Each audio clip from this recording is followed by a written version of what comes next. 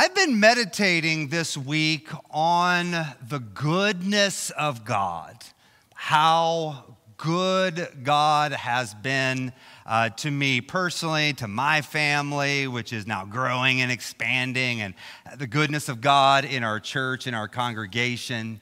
And it's good to meditate on the goodness of God because there are those that would reject the claims of Jesus because of the so-called problem of evil. There are those who would say, well, I can't follow Jesus. I can't trust. How can there be evil in the world and this God be good and all loving like Christians say that he is? And so they'll completely reject anything Jesus has to say because of the problem of evil. But for me, I think that the problem of evil presupposes that there's something called the good. See, I believe in God because of the problem of the good. I mean, how can someone call something evil if there's not, by contrast, something good? What is your criteria for calling that evil? The ancient Christians would say that evil is a privation of the good, that evil is a tear in the fabric of goodness. If you're interested in exploring themes like this, I'd encourage you to get signed up for the Brothers Karamazov online course. We'll do a lot more talking about that. But while there are those that reject Jesus because of the problem of evil, I believe in Jesus because of the problem of the good. Like, why is there such a thing like goodness? Why is there beauty and love and joy in our world? I say it's because God is here and God is real. We believe that God is creator and all that God creates is good. I love the opening verse of Psalm 136. Give thanks to the Lord, for he is good, for his mercy endures forever. You know, back in the day, we used to memorize Bible verses. I was never very good at that, and I'm still not very good at it, but that's one to memorize. Give thanks to the Lord, for he is good, for his mercy endures forever. I am banking my entire life on that being true. How about you? You know, last month we were singing all those throwback 90s worship songs, and it had me living like in the 90s. 90s, good decade for me.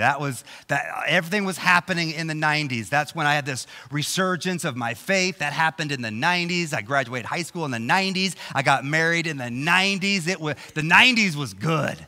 And back in the 90s, we used to have this thing that we would do, this call and response between the preacher and the congregation, where the preacher would say, God is good, and the congregation would say, all the time, and the preacher would say, all the time, and the people would say, let's try that. That was a good warm-up. So God is good all the time.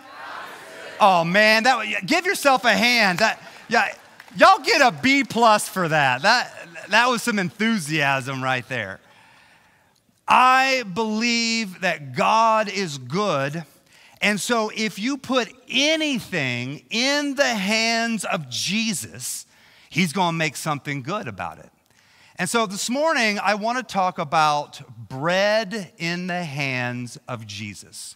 If you have a Bible, I want you to go with me to Matthew 26. If you have a physical copy of the scriptures, or even have a Bible app, I guess that's all right. You can swipe it open. Matthew 26, and I'm going to start in verse 26. This is Jesus on the night he was betrayed and arrested.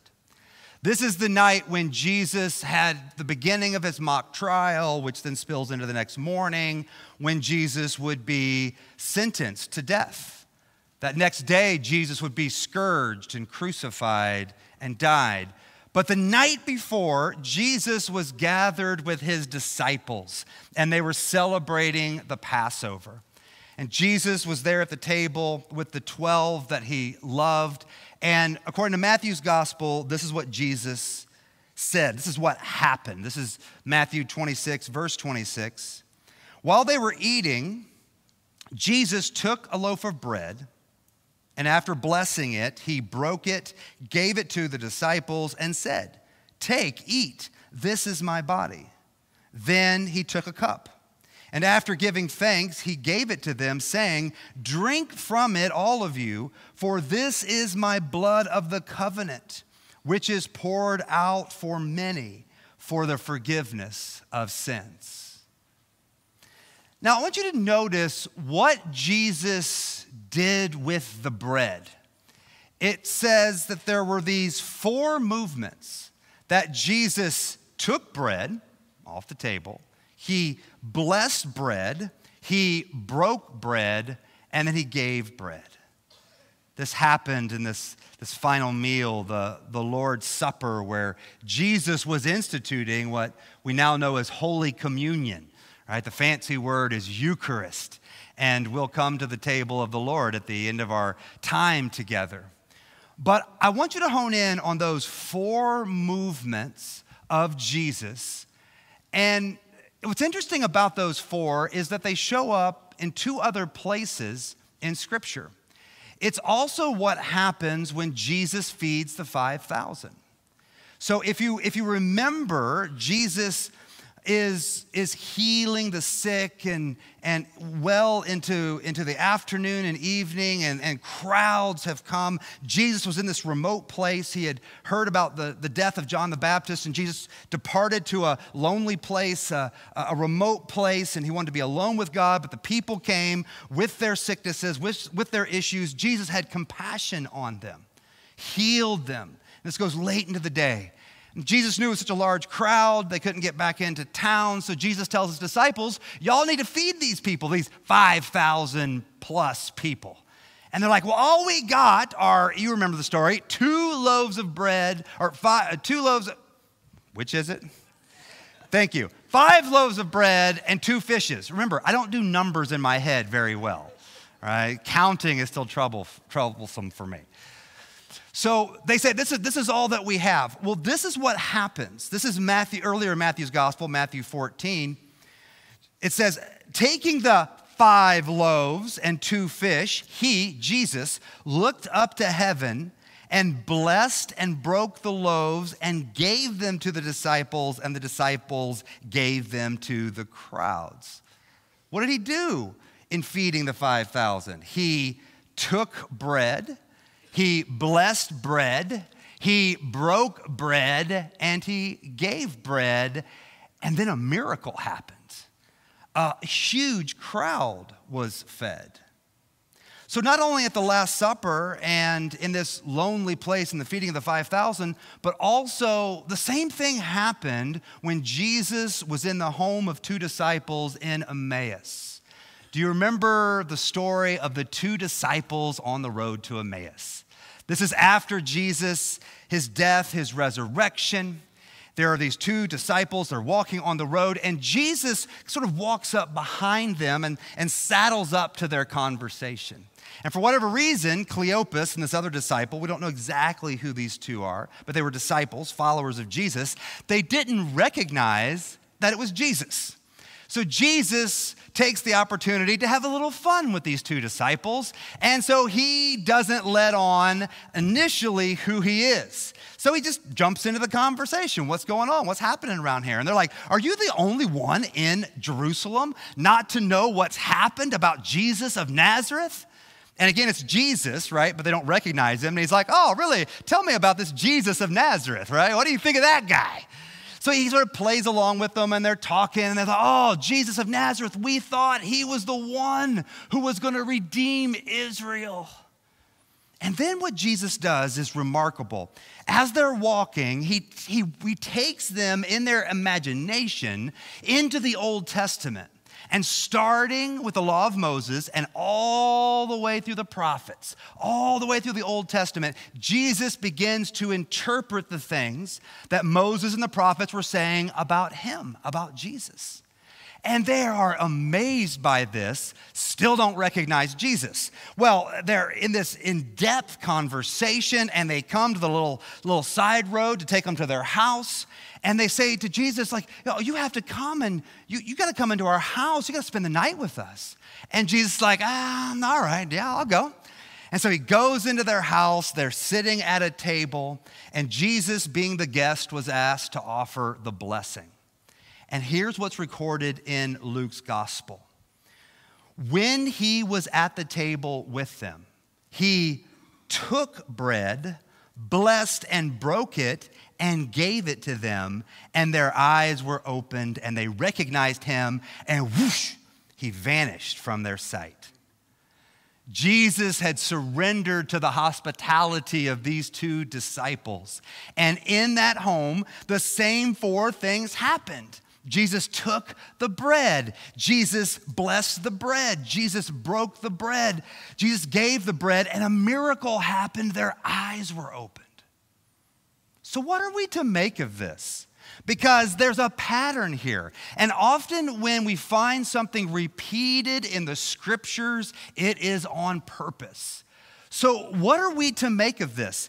In 3 separate incidences, the same 4 things happened. Here is what I see. Bread on the table is ordinary, but bread in the hands of Jesus becomes extraordinary. Bread in the hands of Jesus at that Passover meal became an extension of his body, of his flesh. Bread in the hands of Jesus in that lonely, remote place became a feast for 5,000 people. Bread in the hands of Jesus in that home in Emmaus became revelation that Jesus was in their very midst. And so, in some ways, we are a lot like bread in the hands of Jesus. Because if you think about it, bread is pretty ordinary, right? You put bread on the table, bread's pretty ordinary. Except for that bread at Texas Roadhouse, that is extraordinary bread. I got an amen back here. I don't know what that buttery yeast roll, like, that's extraordinary bread. But outside of that, bread it's ordinary. It's not the entree. It's not the super exclusive side dish. It's not the dessert. It's just bread. It's ordinary.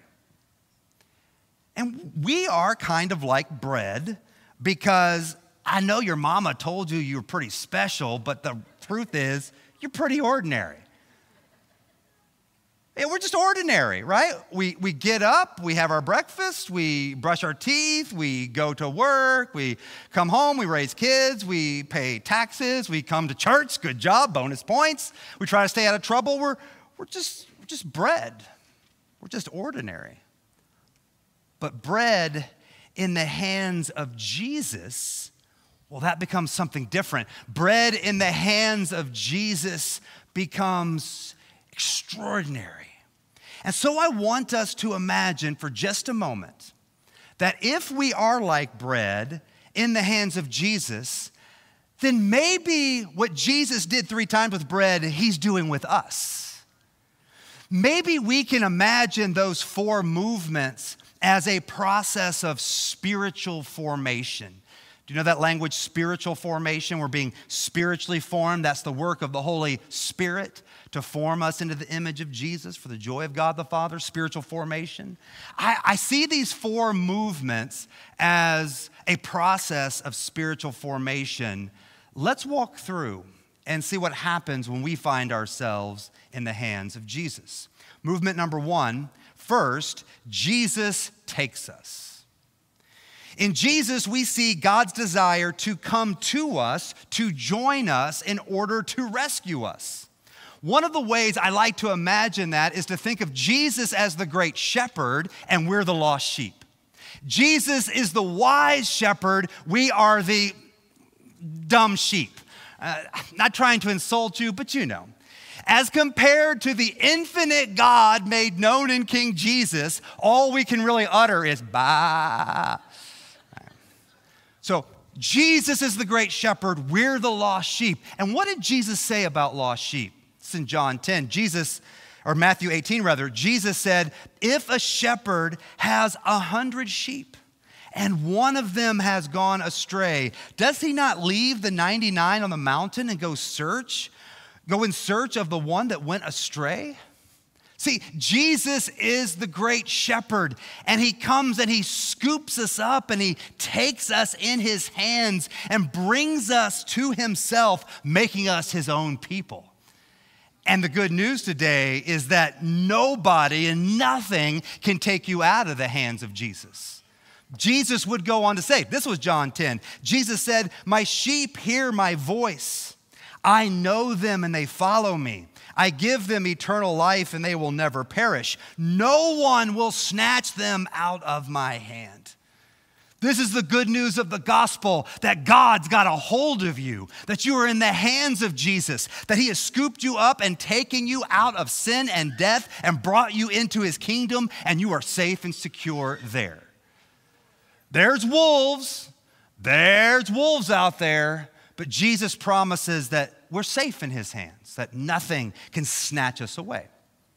So first, Jesus takes us. Second movement, Jesus blesses us. We're that bread that Jesus blesses. If people have cursed you, lied about you, spread rumors about you, spoke all sorts of curses over your life, know this: the blessing of Jesus neutralizes the curse. Because in Jesus we are blessed. Paul opens up Ephesians with language like this. Ephesians chapter 1, verse 3. "Blessed be the God and Father of our Lord Jesus Christ, who has blessed us in Christ with every spiritual blessing in the heavenly places, just as he chose us in Christ before the foundation of the world to be holy and blameless before him in love. He predestined us for adoption as his children through Jesus Christ, according to the good pleasure of his will." Jesus, when he takes us just as we are. You don't have to impress Jesus by saying all the right things or knowing all the right Bible answers or being religious. All you got to do is just say yes to Jesus wanting to scoop you up. Jesus takes us as we are, but in blessing us, Jesus doesn't intend for us to stay the way that we are. These four movements, and this second one in particular, is this work of formation and transformation. Because the blessing of Jesus over our lives changes us. Blessing simply means a good word. To speak a blessing is to speak a good word.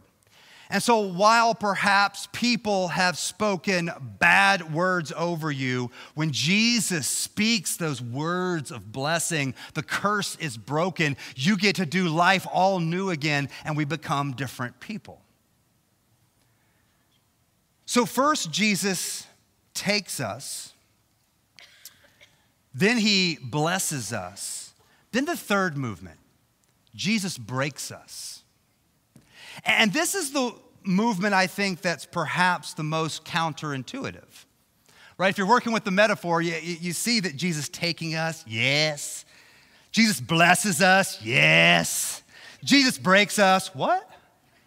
Gonna break us? I mean, isn't Jesus supposed to be the healer of our hearts? Isn't Jesus supposed to be the mender of our lives?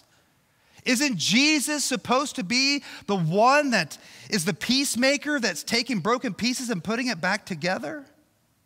Yes.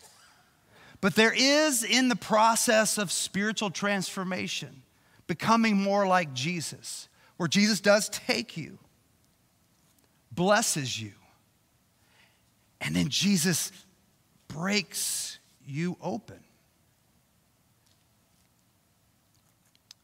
And this is the scary part of transformation.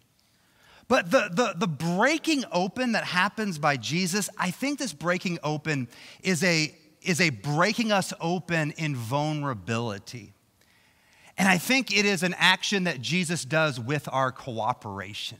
This is where we get to participate. Right? We just get taken by Jesus. We don't just do much but say yes. We're blessed by Jesus. There's nothing to do to earn that. But in this breaking, this requires our participation. because it is an act of vulnerability. You know about vulnerability?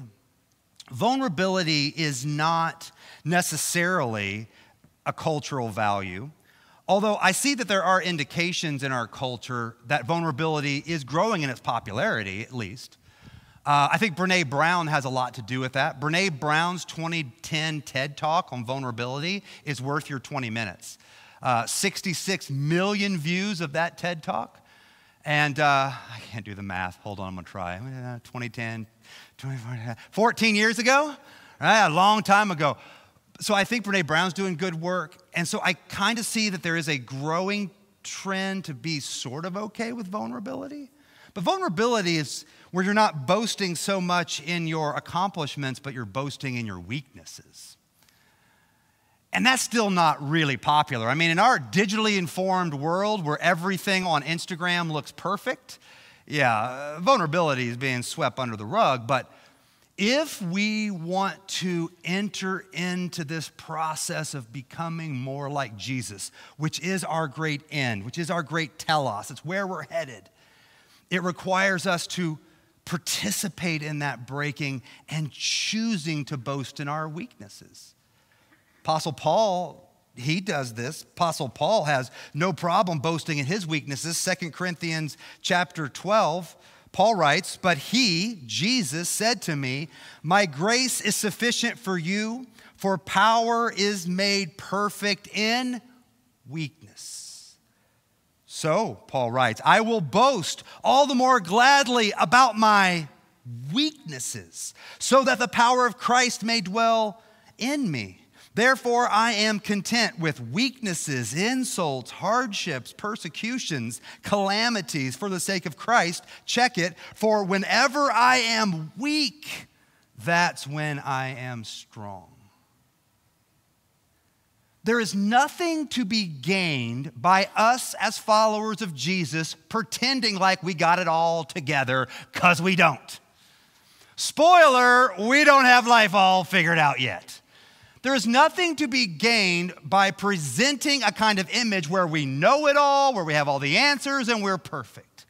I think the best that we can do is, as we are vulnerable, boasting not in our accomplishments, but boasting in our weaknesses, we open up so that people can see the messiness of our lives and see the healing, transforming work of Jesus. Well, that leads us then to the final movement. Jesus takes us, Jesus blesses us, Jesus breaks us with our cooperation, and then final movement, Jesus gives us. We are broken in vulnerability so that we can be given to other people in acts of service and kindness and justice. And this is what I believe will take the transformation within us and create transformation in our communities when we are open, honest, and vulnerable about our faults, our failures, our weaknesses, and show the glory of King Jesus in our lives. Because we are blessed, right? It's kind of cliche, but it's true. We're blessed in order to be a blessing, right? That's the way this whole thing works. Check this out, Galatians chapter 3, verses 8 and 9. "And the scripture, foreseeing that God would justify the Gentiles by faith, declared the gospel beforehand to Abraham, saying, 'All the Gentiles shall be blessed in you.' For this reason, those who believe are blessed with Abraham who believed." All right, so if you're not Jewish by birth, congratulations, you are a Gentile. Gentiles were outside of the covenant of God, outside of the family of God, outside of the people of God. But when the gospel, the good news of God's saving plan, comes to earth, it comes not in the book of Matthew, but in the book of Genesis. God's rescue plan for a world gone wrong starts in Genesis chapter 12 when God changes the name of one guy, Abraham, changes his name, or Abram, and he changes his name to Abraham. When God entered into a covenant with Abraham, that was the beginning of the gospel. And this is what happened. Genesis 12, verse 1. "Now the Lord said to Abram, 'Go from your country and your kindred and your father's house to the land that I will show you. I will make of you a great nation, and I will bless you and make your name great so that you will be a blessing. And I will bless those who bless you, and the ones who curse you I will curse, and in you all the families of the earth shall be blessed. See, when Jesus is taking us, or when God is choosing us, if you know the theological term elect, God electing us, election, God's act of choosing is not to choose one and damn the rest. All the way back here in Genesis chapter 12, the beginning of the gospel, we see God's intention in choosing and in blessing is to bless one so that through one, God can bless all the families of the earth. And so if you believe in Jesus, you get grafted in. You get welcomed into this big multi-ethnic family made of Jews and Gentiles and all the races of the earth. We all come together around the throne of King Jesus, and we are blessed just like believing Abraham in order to be a blessing to others. So what are these four movements one more time? We're out doing our own thing. Lost sheep. And so Jesus comes and finds us where we are. Leaves the 99. Jesus, what about the 99? I'm leaving the 99. My one lost sheep is over there. So Jesus comes and scoops us up into his hands. And there we find ourselves safe and secure in the hands of Jesus. And so Jesus speaks those words of blessing over our lives. Jesus speaks good words, words of affirmation, words that build us up. Jesus blesses us. And in that moment, Jesus invites us to participate. Then Jesus breaks us open in vulnerability, where we can show the messy insides of our life. And on that messy inside, we can see the healing and transforming work of Jesus. And then what does Jesus do? Jesus gives us to the world so that all of the families of the earth can be blessed. Amen.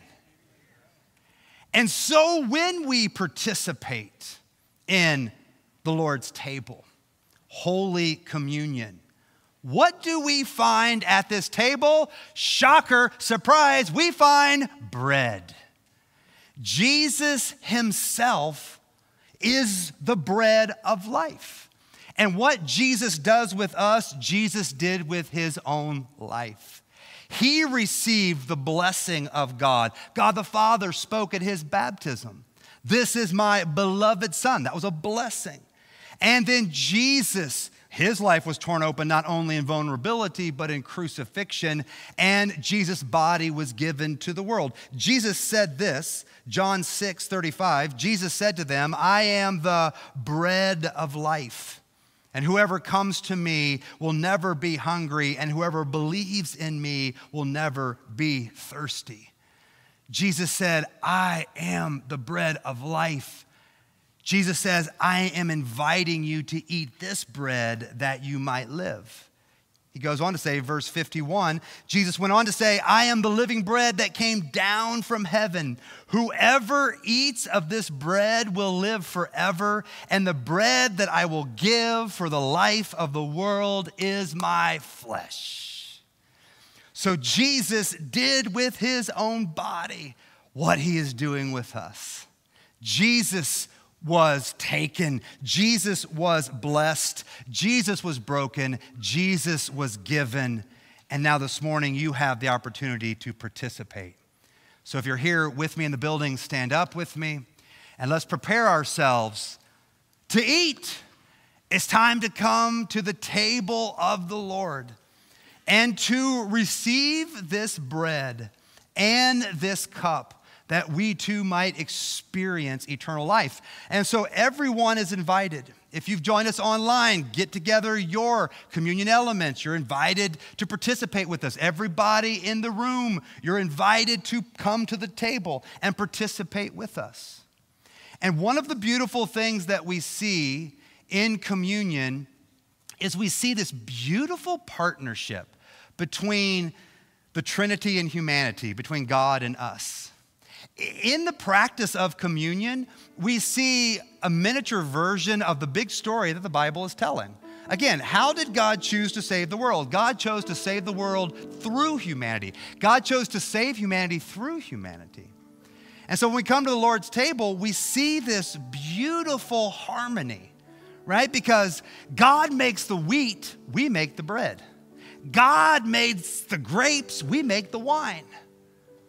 That idea was given to me by David Witt. David Witt told me that. David and Pam oversee our welcome kiosk. And he mentioned that to me after church on a Sunday. I whipped out my phone. I jotted that down. I thought, brilliant, David the theologian.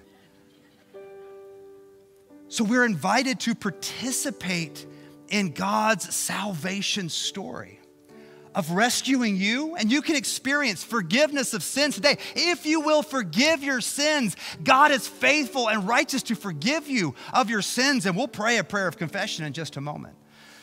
We experience that salvation, but then we're invited to participate in the salvation of the world. Because God sent his son not to condemn the world, but that the world might be saved through him. So join me and let's make a twofold confession as we prepare ourselves for communion. We'll both be confessing our Christian faith, we will be confessing our sins, and then we'll come to the table. But join me first as we make together this confession of faith. I believe in God, the Father Almighty, creator of heaven and earth. I believe in Jesus Christ, his only Son, our Lord. He was conceived by the power of the Holy Spirit and born of the Virgin Mary. He suffered under Pontius Pilate, was crucified, died, and was buried. He descended to the dead. On the third day, he rose again. He ascended into heaven and is seated at the right hand of the Father. He will come again to judge the living and the dead. I believe in the Holy Spirit, the Holy Catholic Church, the communion of saints, the forgiveness of sins, the resurrection of the body, and the life everlasting. Amen. And now join me as we confess our sins together. Most merciful God, we confess that we have sinned against you in thought, word, and deed, by what we have done and by what we have left undone. We have not loved you with our whole heart. We have not loved our neighbors as ourselves. We are truly sorry and we humbly repent. For the sake of your Son, Jesus Christ, have mercy on us and forgive us, that we may delight in your will and walk in your ways to the glory of your name. Amen. And God is gracious to all who confess their sins and in humility ask for mercy. In the name of Jesus, your sins are forgiven. And now, by the invitation of the bread of heaven, we come to Holy Communion. And this is the table, not of the church, but of the Lord. It is made ready for those who love him and for those who want to love him more. So come, you who have much faith and you who have little. You who have been here often and you who have not been here long. You who have tried to follow and you who have failed, come. It is the Lord's will that those who want him should meet him here. The body of Christ broken for you, the blood of Christ shed for you. Amen.